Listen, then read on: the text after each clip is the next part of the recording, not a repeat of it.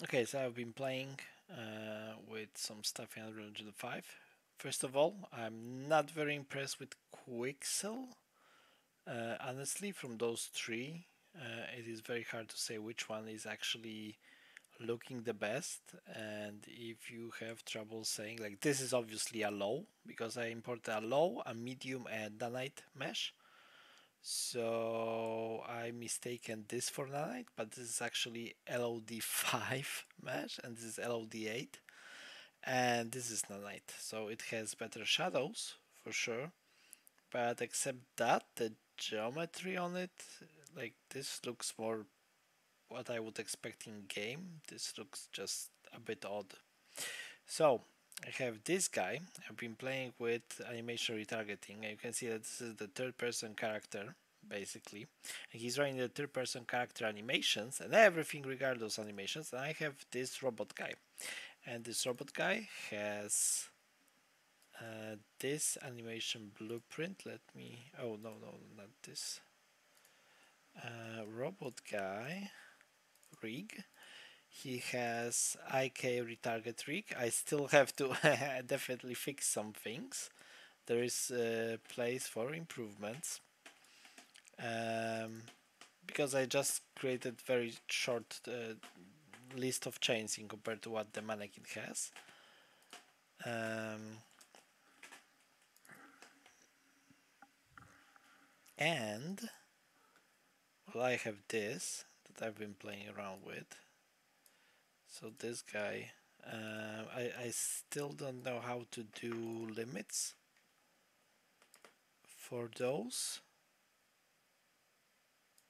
So if I want elbow to go one direction, it's somehow set in the mannequin, but here I still don't know how to do it. So basically this guy got completely different structure of bones. He got double root, he got a lot of really funky stuff. He doesn't have proper fingers. He has shorter spine. You can see his clavicles being super long from his waist basically, and he's in general really awkward character. And let me show you his, oh, this is the animation graph. So just on one frame on the init, I am casting pound to character and just storing the mesh reference.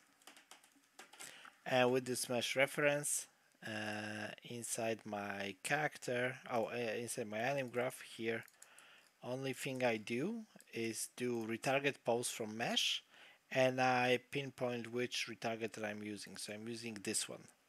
So this is taking this guy and interprets him here.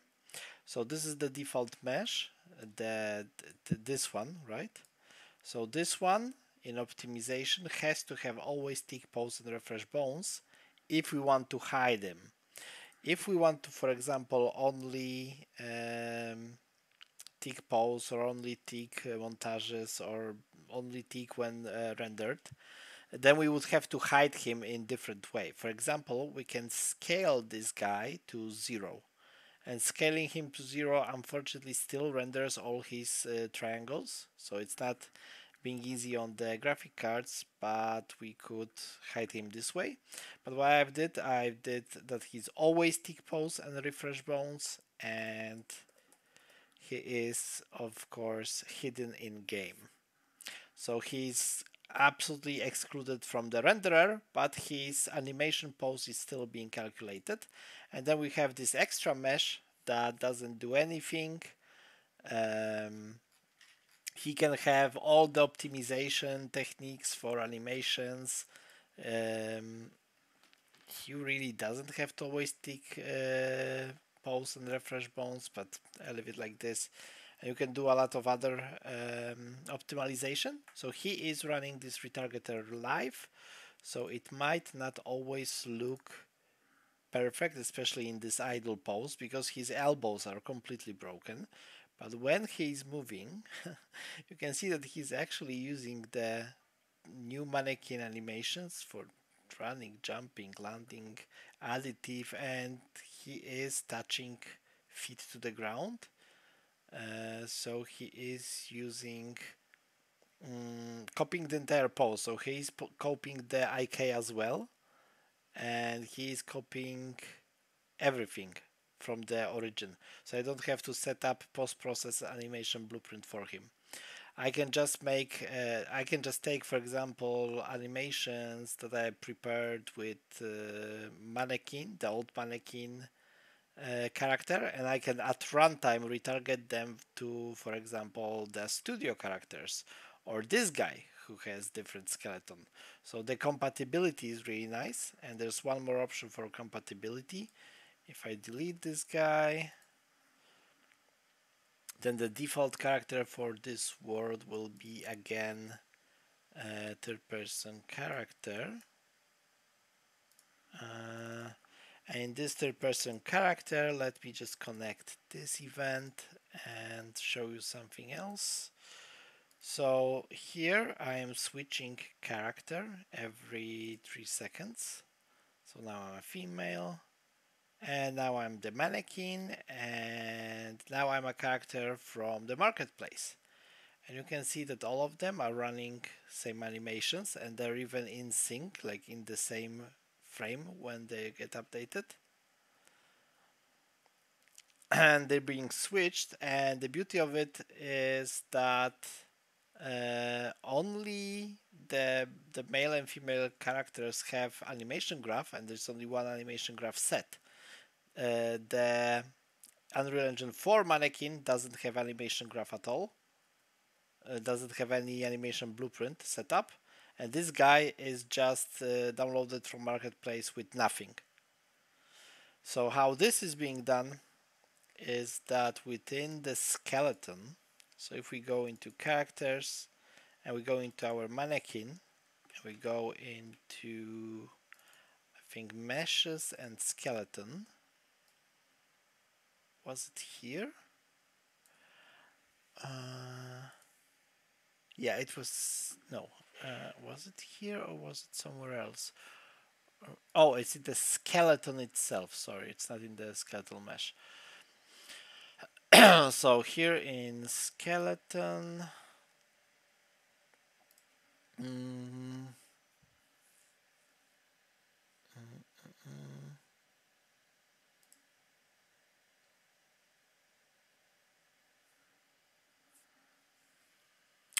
was it here or maybe was it in the rig? Let's see, maybe it was in the rig. IK mannequin IK rig. This is the hierarchy. No, it had to be somewhere here. Window.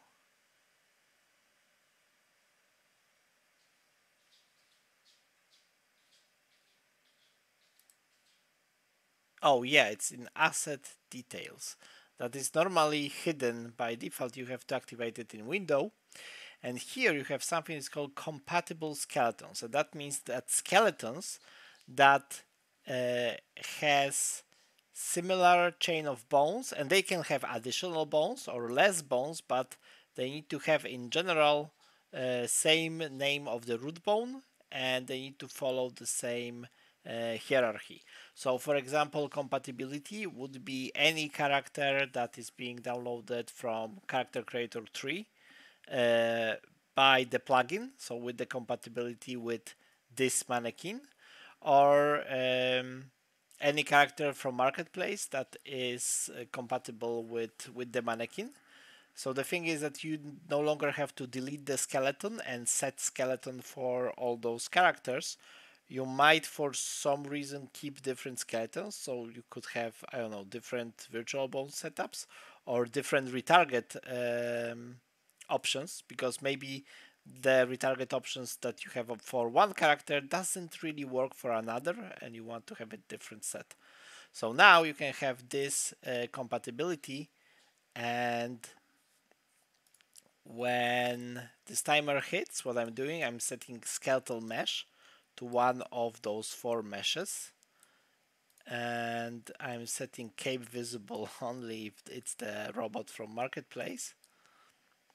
And then I'm setting animation instant, just to reset, to ABP Manne. So So the default Unreal Engine 5 mannequin, the first guy that you see loaded, this guy. So they are running not their own native animation. Even Queen has her own animation blueprint that is the same as Manis, but it is her own. So it's a bit different. And our Unreal Engine 4 mannequin doesn't have animation blueprint at all, and our marketplace mesh doesn't have as well. All I did is set in this skeleton and in this skeleton compatibility, which is really cool. Now it's a lot easier to share animations and a lot easier to set up characters that are somehow unconventional and not compatible with animations that you have. You just have to put some time and effort into creating the IK rig, and that everything just works. So yeah, I'm doing more experiments with Unreal Engine 5, but there are some wins, there are some losses. Like all the assets you see here, those like this is pretty nice quality. Those are, I don't know, like all this, it doesn't look that impressive, and this is 10 gigabytes, just those assets and this grass and this one material. So I don't know if it's worth 10 gigabytes. um, there's definitely place for improvements when it comes down to how even the plugin for Quixel works.